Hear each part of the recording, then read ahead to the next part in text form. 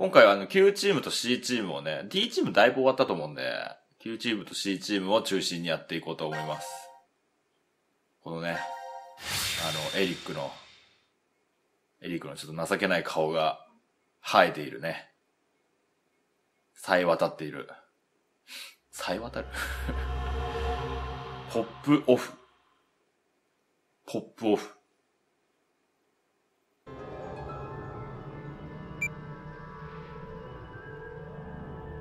ここはポッドルームだったかな、確か。マップにはそう書いてあったはずだ。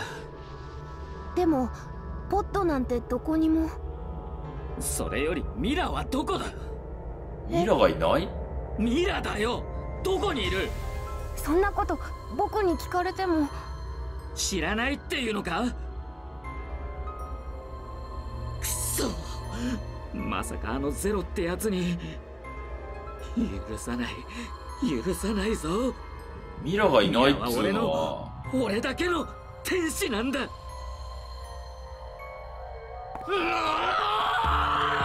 ばいやばい。エリックが。エリック、落ち着いてよ。落ち着いてなんかいられるか。ミラは今もたった一人で泣いているかもしれないっていうのに。なんかそういうタイプじゃないな、ミラは。でもミラいない方がいいんじゃないのか、むしろ。そんな気さえするよ。エリック、こういう時こそ冷静にならなきゃダメだよ。まあそうだな。むやみに暴れたって体力を消耗するだけだ。お願いだよ、エリック。分かってるんだよ、そんなこと。でもいても立ってもいられないんだ。ミラが、俺の大切な人が、まあそれだけエリックにとっては辛い思いをしてるんじゃないかって思うと。そんだけ大切なんだね。僕だって同じだよ。ミラやエリックがひどい目に遭うなんて嫌だ。そんなの考えただけでも辛くなる。僕には記憶がない。自分が誰かもわからないし、大切な人がいたのかどうかも覚えてない。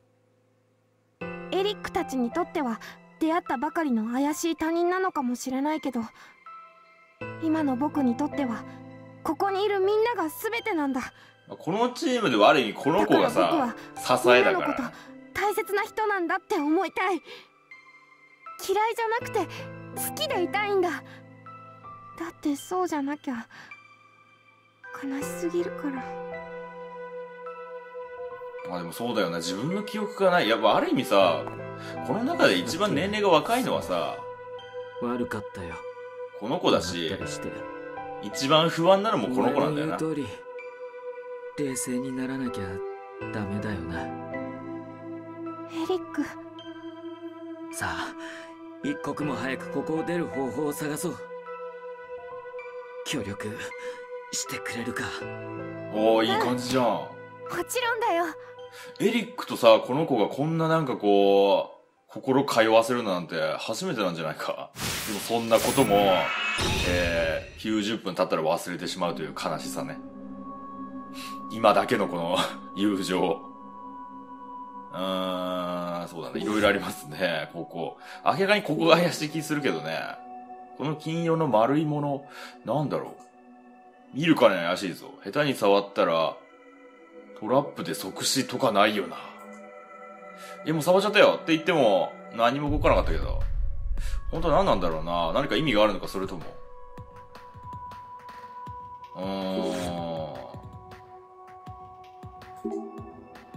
おい、これハンマーじゃねえか。これで扉をぶっ壊せば出られるんじゃ。いや、さすがにそれは無理だと思うけど、でもここにあるってことは何かに使えるのかも。この絵。なんだろう、この絵逆さまになってる。首が痛くなってくるな。ゼロの趣味が俺には理解できないセンスだ。大人2人と赤ん坊が2人、親子の絵なのかな。まあただの飾りかもしれないね。てかなんかここになんかあるな。ふむふむ、なるほど、これはお前がやるべきだな。なんで？役割分担だよ。この程度なら俺の出番は必要ない。まあ、この後何かあったら任せろって。なんだ、エリック。あ、俺はもしやこう、簡単。なんていう簡単な。すごい、助かるね。こういうやつばっかりだと助かる。あ、こんな簡単にいいんですか？いや、今まで数ある、こういうトリックを解除してきた、この私としては、こんなね、ちょろいですよ。ハンマー。ハンマーを何に使うって言うんだ？これは一体。ここに穴があるだろう。とりあえず試しに手入れてみろってな。手を突っ込んで中の部品を取れってこと？いやいや、それとエリックをやれよ。いいからほら、お前の方が手が小さいんだからさ、やってみろって。もしかしたら届くかもしれないだろう。分かったよ、そこまで言うなら。腕が抜けない。無理だったか。じゃなかった。何やってんだよ、同時のやつだな。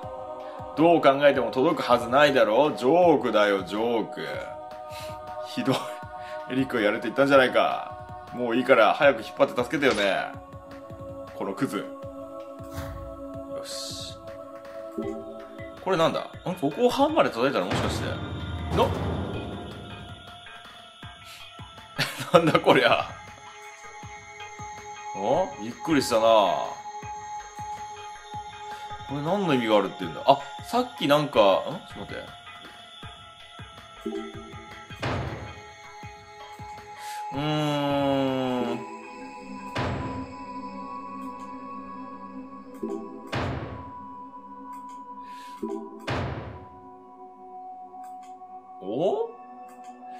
ガンが叩いていくか。正解がわからねえからな。正解がわからないもんだからも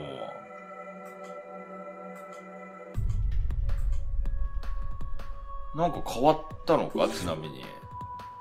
これは特に変わってないな。なるほど。戻る。叩く。あ、戻るんだ。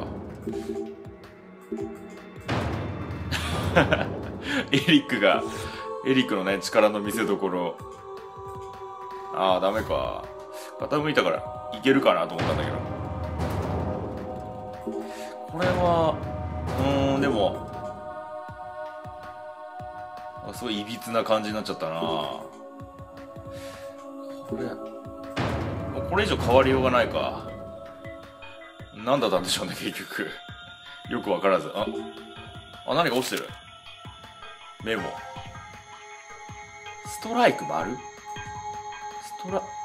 トライク？ストライクが丸？ストライクが丸か。こういう線とか関係あるのかな？この緑色の線、よく見たら部屋の至るところにあるな。モニターにも映ってなかった。何か意味があるのかも。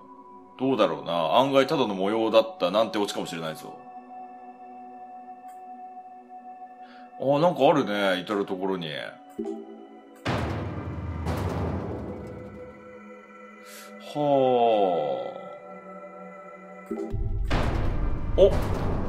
回るんだね。回っ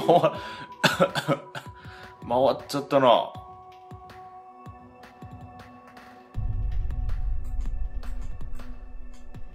これまだ回せんじゃないの？これ逆さまになった。完全に逆さまになった。この床と合わせないいのかな。なんかもうちょっとすごいちょっとはちゃめちゃな世界になってしまった。はちゃめちゃな世界になってしまったな。こうなるとこれいけんじゃないのか。ってことはそこにの穴に手を突っ込んだら取れるんじゃん。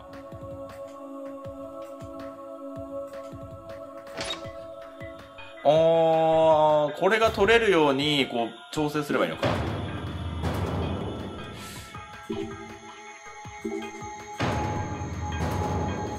今どこにあるこれ。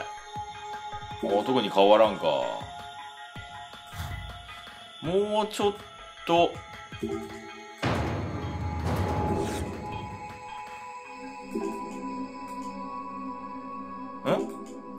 穴のところまで来てるけど高くて届かないな。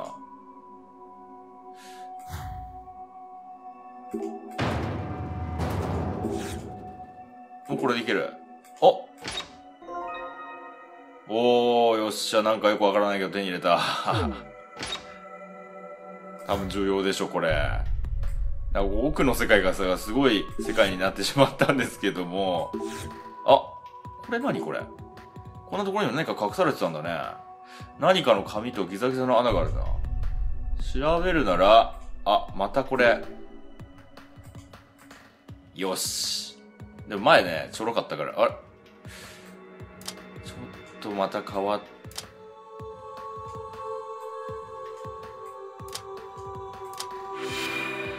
こう、よーし。ちょっとよくわからないけど解けました。これ要するに赤いやつをずらせばいいわけだよね。最終的にずらせれば、もうそれはもうクリアということに。なんだこれは。これで。違う。これでさ。あとはもうこれを。よし。簡単じゃない？これはまあでもさっきのよりちょっと難しくなったぐらいかな。ちょいむずに。これでそこのギザギザの穴を調べられるようになった。よし。で、ちょっと待って、マウスがちょっと、マウスが反応しなくなったな。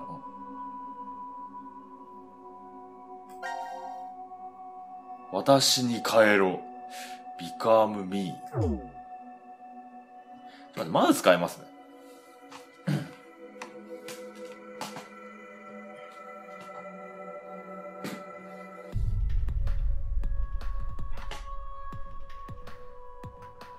よし。今まで多分ね、カチカチうるさかったと思うんですけど、これで多分カチカチの音は小さくなったんじゃないかな。で、なんだっけ。あれこれ、この部品ではないの？もうなんかわかんないので、とりあえず他の調べてきますね。もうぐちゃぐちゃにしちゃってもう戻せないので。これなんだこのマークは。画面の緑色のラインが3本並んでるね。じゃあ何を表してるんだ？暗号か何かかな。でもこれだけじゃ何とも言えないよ。どういうことでしょうね。このハンマーで強化ガラスが割れないか試してみるってのはどうだ？なるほど、やってみる価値ありそうだね。ただボタンごと壊さないように気をつけて。いってダメなんだ。俺の力が足りないのか、それともこのハンマーが悪いのか、クソ。はあ。ここは開かないと。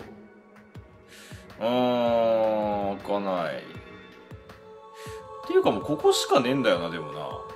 そっか、探すも何も、ここしかねえんだ。なんか見えてきた。これ、何ですか、これは。またジョーカー。今回の、この、あれだね。探索はこれがメインになってくるのか。なるほど。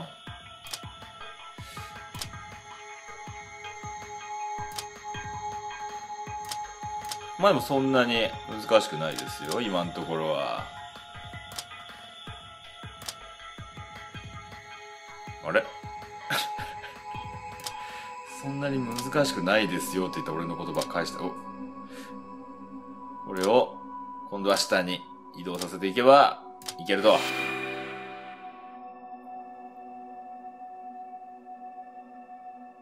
どんな問題と。あとは、下をやれば。どっちが先かな。よし。これで、ちょっとなんか、ちょっと迷走してましたが。これなんだ？でっか。なんちゅうでっかいドライバー。これ、あれだ。多分組み合わせて、よし。これで。多分これを使って、こうじゃないんですか？これ。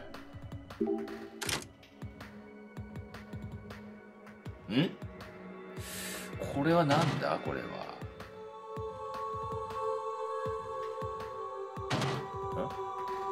ちょっと待って。一回リセットしよう。一回気持ちリセットして。意味がわからない。真ん中の数字が変わってたよね。なるほど。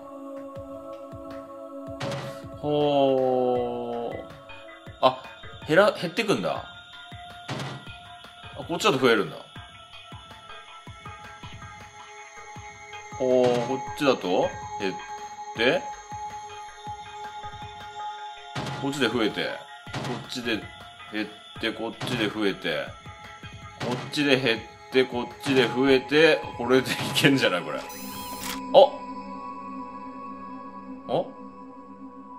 でまだ続く。まだ続くんだ。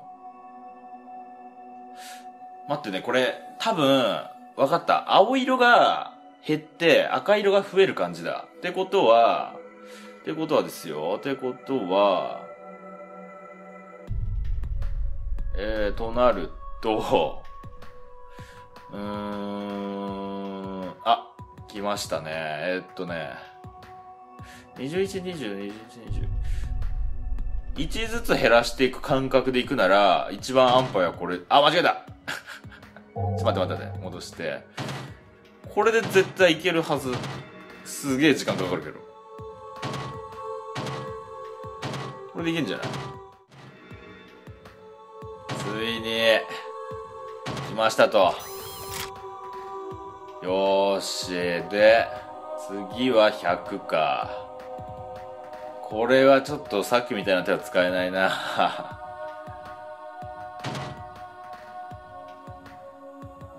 模索しながらやっていくか。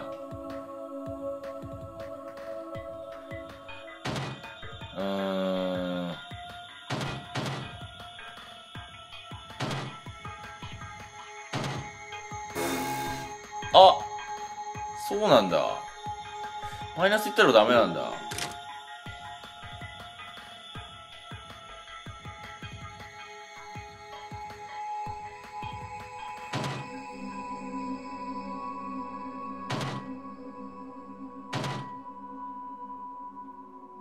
マイナス15、マイナス25、プラス33、マイナス10、マイナス55、プラス46。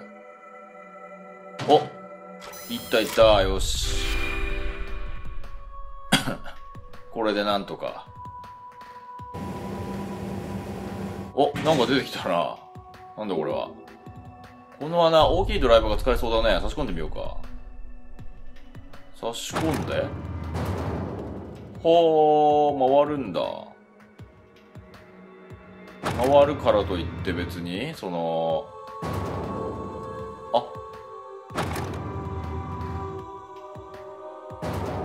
回るからなんなのこれ。なんだというのこれは。今まで分からなかったようなことが、これで分かるようになるってことですか？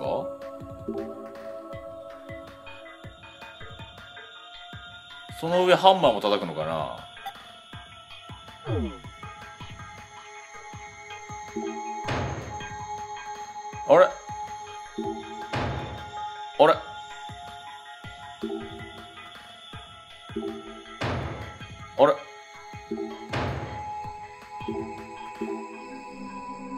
あれこれもうハンマー関係ねえんだ。ハンマー関係なく、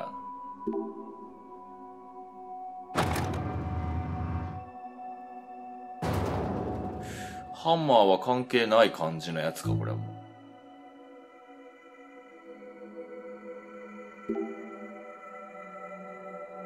緑色の線。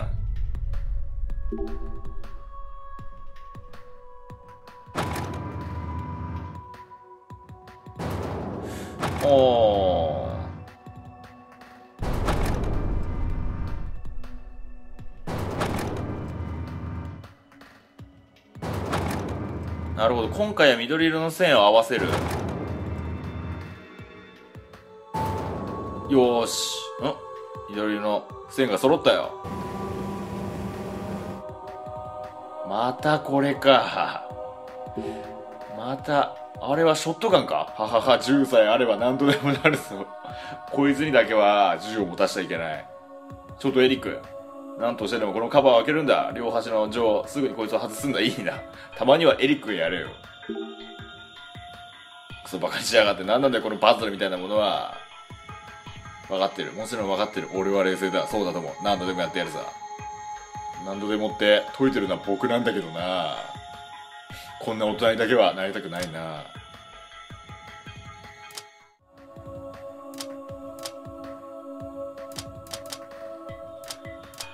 そう、こんな感じ、こんな感じ、こんな感じで、こう、よし。いいね。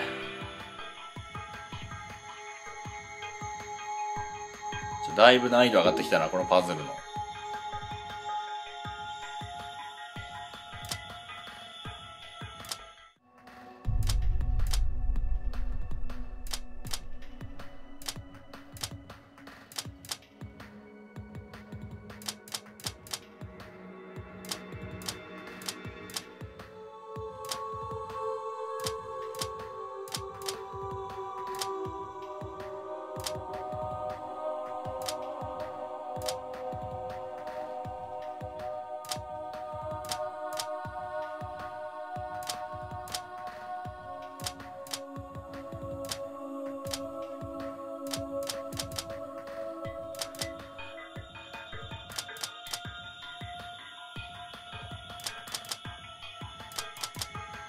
おお、いったんじゃないこれ。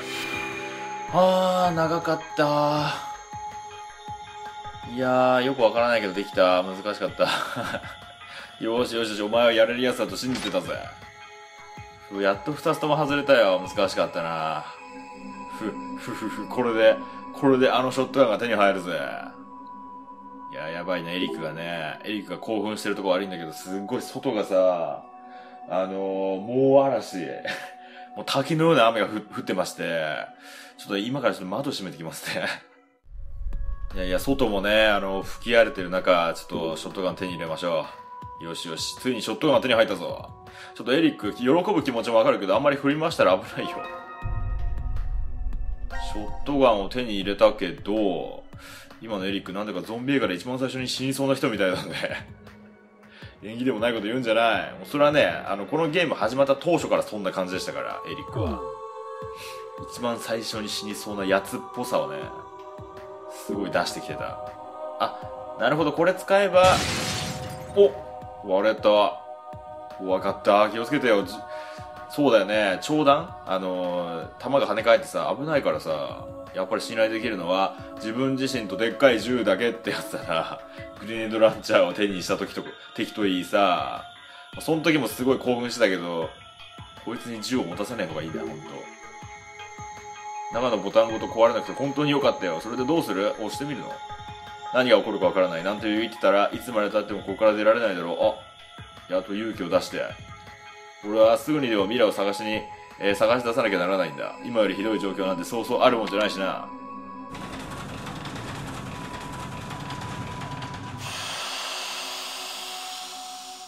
なんか出てきたな。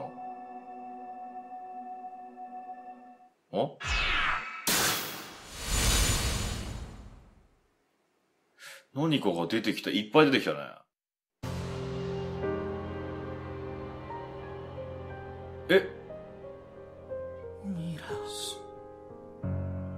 ミラこれ死んでんのか？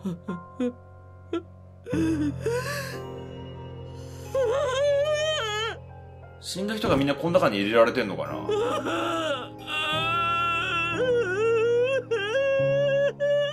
誰が運んだんだろう、ここに。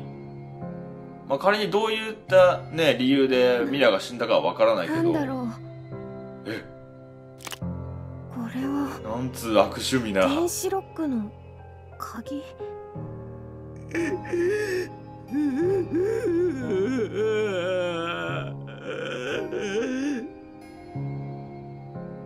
首に跡がついてる。多分ミラは首を絞められて。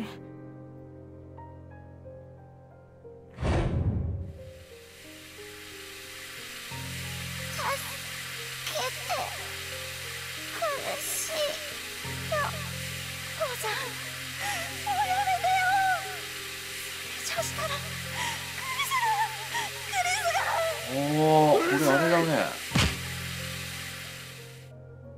エリックの弟クリスの名前だったもんね。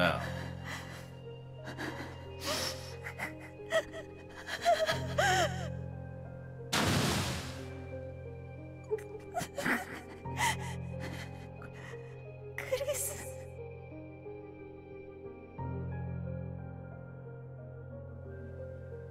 父さんが悪いんだ。父さんがやれって。だから僕はクリス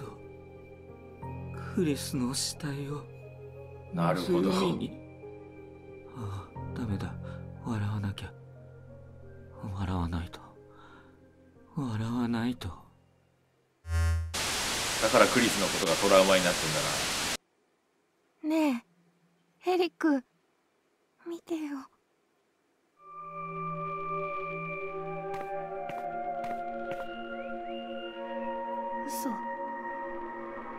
嘘でしょ。まさか。純平。この映像何回も出てくるね。なんかだからその同じ時間軸の時に、そっか、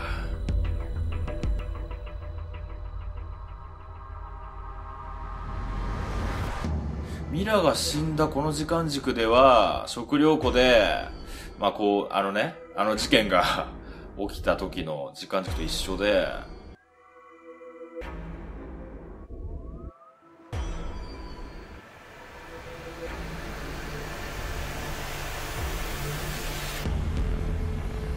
そうか、ミラは誰に殺されたんでしょうね。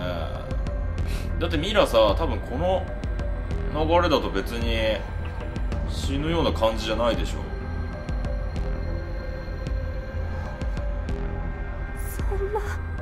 なんか処刑以外のさ、時間軸だとミラ殺されてないよって。純平をやったのも。それは今んとこまだわかんないんだよな。現在の死亡者をお知らせします。 C チーム茜、純平、 Q チームミラ、 D チームダイアナ、ファイ、シグマ。なるほど、 D チームはみんなもう死んでるもんね、処刑でね。これより6つの X パスを公開します。皮肉にもジャンプ、バージン、ブルー、レッド、ミルク。以上です。6人。これさ、このミラが、まあ、なんかに入れられてたじゃないですか、死体がね。他の6人が死ねば生き残った者たちは6つのパスを手に入れ X ドアを開放できるという。他のやつはさ、他の人の死体が入ってるってことかな。これで出られるんだ。なんだと。お前今やったって言ったな。いや、そういう意味合いじゃないでしょ。6人が死んでるんだぞ。そうだけど、なのにてめえ。そうか、そういうことか。確かにやったわ、ちょっとな。お前とカルロスは組んでるんだな。多分 T チームの連中が死んだのは13時30分の投票のせいだ。まあまあまあ、お前とカルロスはそのことを知り、カルロスは C 区画で純平と茜を、お前はここでミラを殺した。殺せるわけないだろう、あんな。違う。子供だぞ。死亡者の数は合計で6名。つまりお前らはこのシェルターから脱出するために。え、待て待て待て待て。やめてよ。殺してどうなるんだよ。もう目がいってるもんな、エリック。殺したんだ。お前がミラを。お前がミラを。これどうするの？これどうすればいいの？これ落ち着くんだ、エリック。あれ強い。よく弾き飛ばせたな、エリックのこと。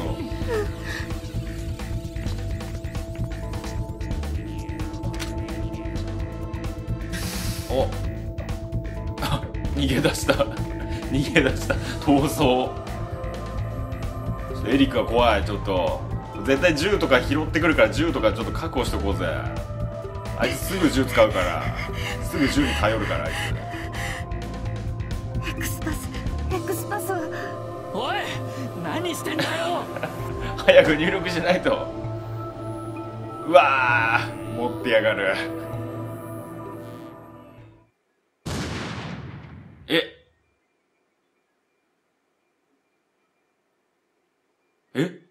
何どこに撃ったの？はあ何してくれてんだ、あの人。これで出れなくなったぞ。ふざけやがって。X パス入力する入力しないとかじゃなくて、そもそも壊しちゃうなんて。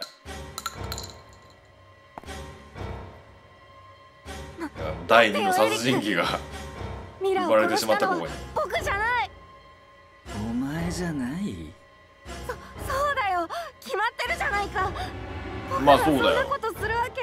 そうじゃあ誰がやったって言うんだ。ね。名前を言ってみろ。それは20秒だ。は20秒だけ待ってやる。20秒いいか、正直に答えろ。俺は嘘つきが嫌いだからな。自分が助かってなおかつミラをやったのは誰だ。19、18。こん中でそういうことしそうなやつゼロじゃないの？ゼロ。さしすせ。ちょっと待って。ゼロ。ゼロだろうよ、どう考えても。あいつがやったんだよ。なるほど、ゼロか。はい。確かに広い意味ではそうかもしれないな。だが、直接殺したのはお前だろ。違うって言って、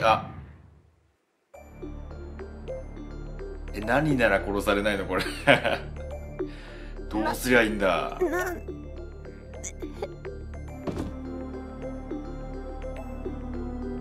殺して何になる大地。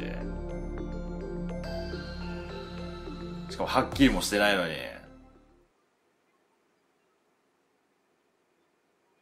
やられる前にやるみたいな感じじゃないもんな。もう殺したいから殺したみたいな感じだもんな。ちょっと待ってよ。でもちゃんと進めるルートもあるんだね。どうすればいいんだろうな。ちゃんと明確に犯人が分かんなきゃこれはダメなんでしょうかね。何も答えないっていう選択肢もあんのかな。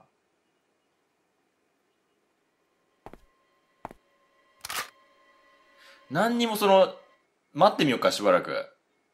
時間制限付きだったじゃん。待ってみよう。わかんないから。これ待って、さっきはね、ちょっと助かりたい一瞬でゼロっていうね、すごいもう安牌な名前を挙げましたけども、ここでその名前を挙げずに、怖いな。その選択もあるんだな。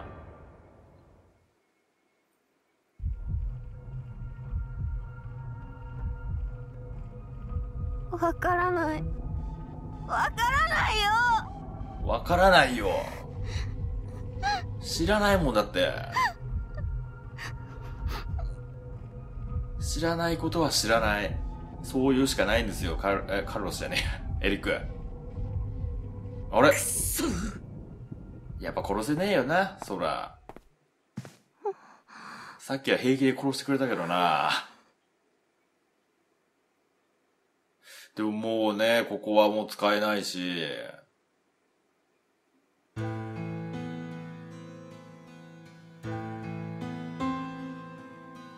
なんかちょっと雰囲気変わったな。どうしてこんなことになっちまったんだろうな。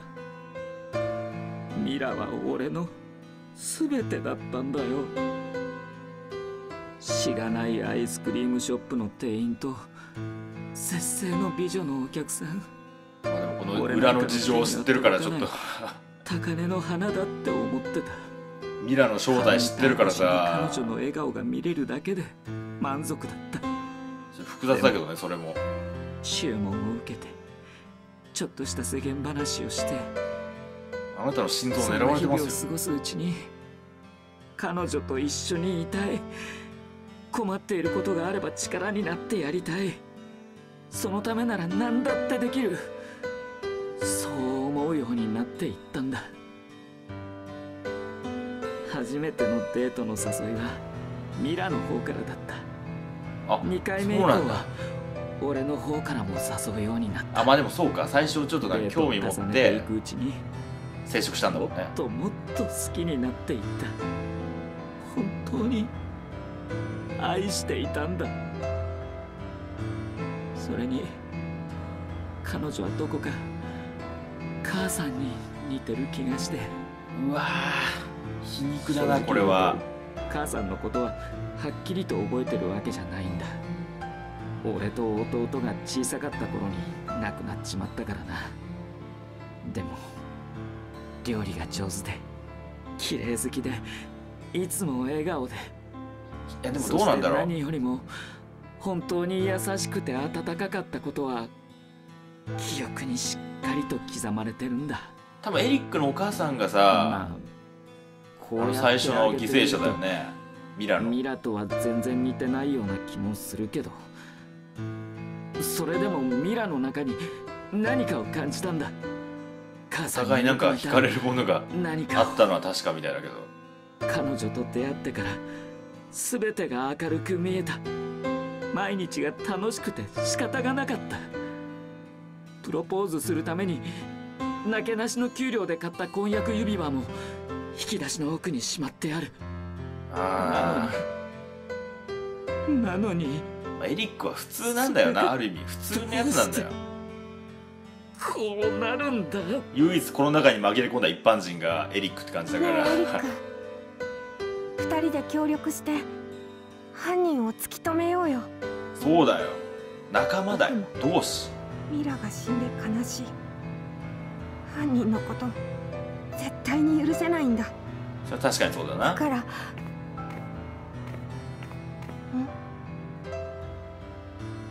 これはなんだ、何かを見つけましたね。